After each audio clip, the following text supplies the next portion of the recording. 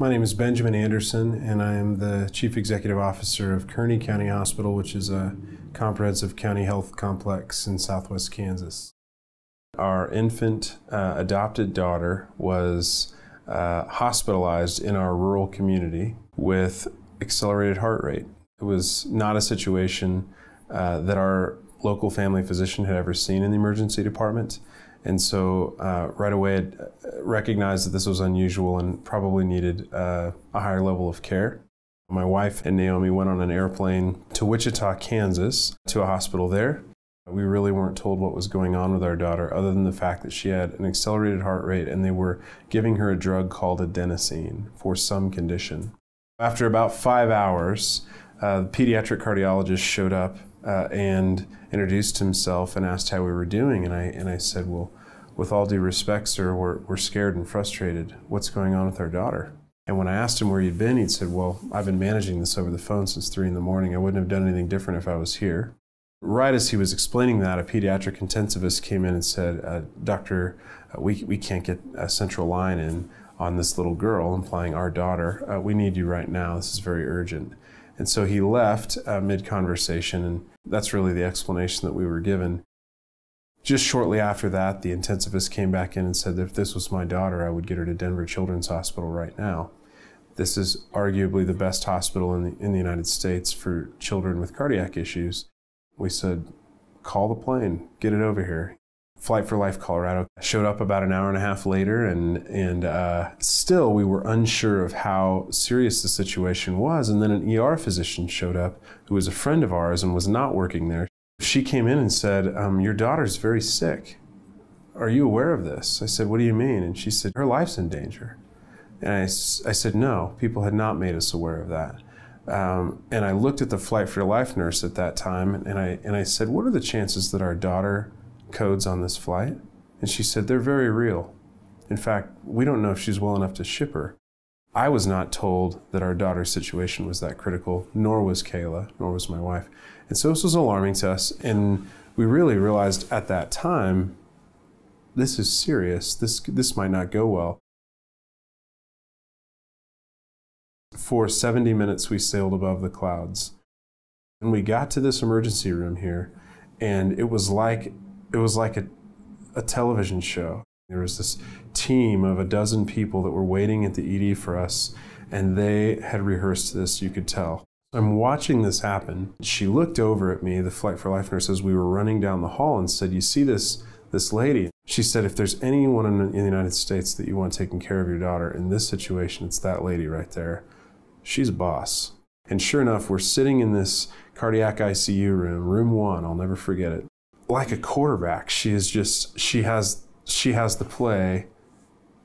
She knows what's going on the field, and she's updated. Flight for Life nurse gives her the report, and she says, okay, intubate. And then she sits down with me, and she leans forward, and she says, Benjamin, my name's Shannon Buckfold, and I'm the pediatric cardiologist in charge of your daughter's care, and your daughter's very sick.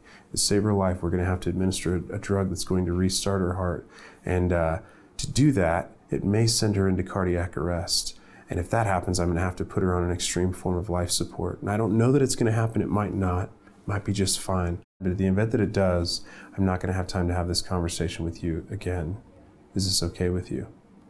And I remember saying, whatever you say is what I'm going to go with. Thank you for involving me in that. And so she sat down with me 90 seconds later and said, hey, good news. She's intubated. Her oxygen sats are back up to 100%. Her breathing is fine. Her heart rate is now normal. She's no longer in immediate danger. And I just want to let you know that we're going to proceed this way. If her body reacts this way, we'll proceed this way. If her body reacts that way, we'll proceed that way.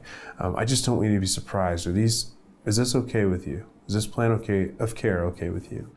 And then the second day happened, where we were still here, and a woman walked in who said, hi, I'm an infection prevention specialist, and I'm here to make sure that your daughter doesn't get sick. I'm going to make sure that your room stays very clean and it's sterilized. And so to do that, to really keep her safe, I'm going to need your commitment to make sure that you're sanitizing your hands coming in and out of the room. We just need your participation in this. Can I have your commitment to join us in this way? I said, yes. And then she proceeded to clean the toilets and mop the floors and clean the countertops. She was a housekeeper. and she took her role in my daughter's care that seriously. Then it began to occur to me, this is systemic. This is a culture where everyone sees their role in saving lives as important. Naomi was discharged after 6 days. Everybody in 6 days walked in, introduced themselves, told us why they were there, told us their role in our daughter's care, and asked us if we understood that. And that was remarkable to me, that everybody thought enough of us to include us. The communication really complemented the excellent care that we were receiving. This story for Children's Hospital Colorado is a victory lap, but I think it also reminded me of the importance of practice. This victory didn't happen without years and years of refining processes and practicing and rehearsing. And for a little girl like my daughter, that's the difference between being a family of 5 and a family of 6 right now. And without this place, we would have lost her. To begin with, our physicians didn't know about Children's Hospital Colorado. All they knew was to call the nearest tertiary center in Wichita and try to get someone on the phone that might be able to help us with something like this.